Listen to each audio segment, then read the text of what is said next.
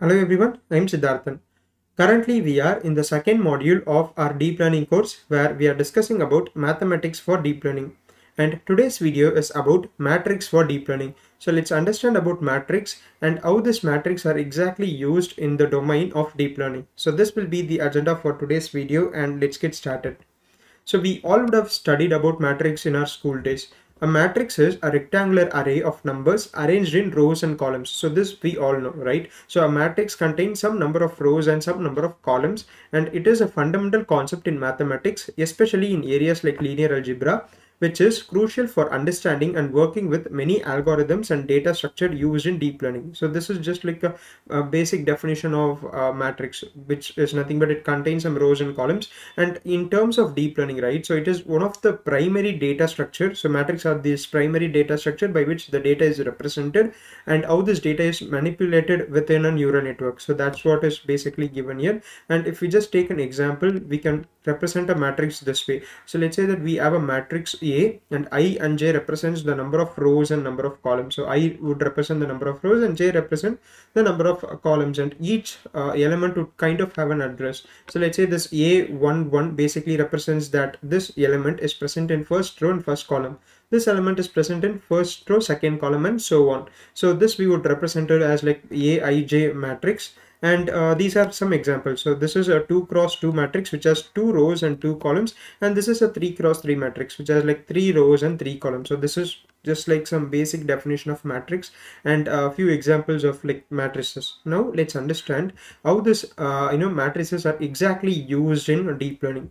So the first aspect is data representation. So in deep learning, data sets are often represented as matrix. So for instance, if you consider this image problem, right, a batch of image is typically stored as a 4D tensor. So if you just take an image data set, right, so tensors are nothing but they are I-dimensional matrix. So you can like think about it that way, and the operations and other concepts that we learn for matrix can be scaled up to learn for tensor, as they are nothing but I-dimensional matrices. So as I said, so a batch of images in a data set is typically stored as this 4D tensor, where this dimension would corresponds to the number of images, like the number of images in a batch. So it can be, let's say, 32, 64 or some number. So first element would be your number of images, and then you would have your height, width and color channel, whether it is like a grayscale or a RGB channel. So these are represented as this 4D tensor, which are I-dimensional matrices. And if you take a single image, that can also be represented as matrix with height,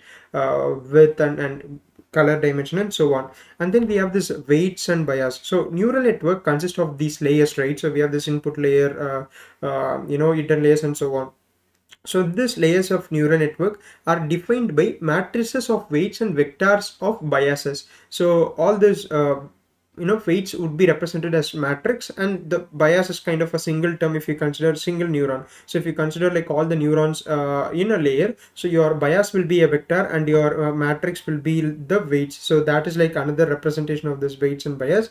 And then we have this activation function. So after matrix multiplication of inputs and weights, so we basically do this product of this input values and weight value and then add it to the bias, right? So after that we apply this non-linearity using the activation function. So it can be a tanh activation function, softmax or a relu activation function, right? So these are basically matrix based computations. So that happens. So we have this transformations that happen. So that is like one place where this matrix operations are used. And then we have this back propagation. So in back propagation is the place where the weights of the neural network are adjusted, and we kind of calculate this gradients using mathematical concepts like chain rule, matrix calculus and so on. So that is like one place where the operations and the matrix calculus are used.